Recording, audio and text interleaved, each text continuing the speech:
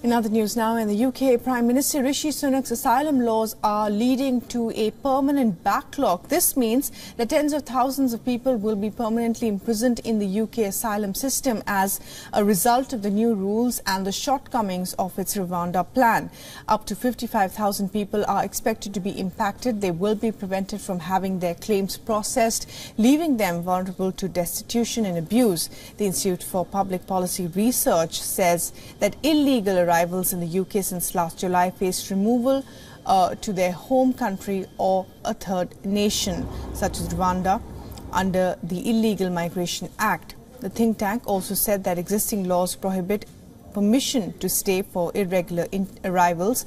The IPR also doubted Rwanda's capacity to accommodate tens of thousands of people.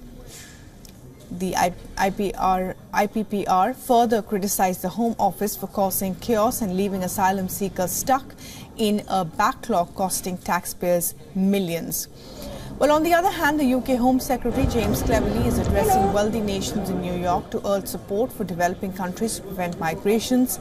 He suggested that regions like Africa, the Indian subcontinent and Southeast Asia should become wealthier.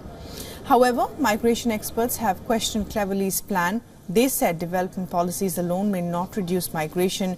Responding to the report, a Home Office spokesperson assured progress in clearing the backlog of asylum cases.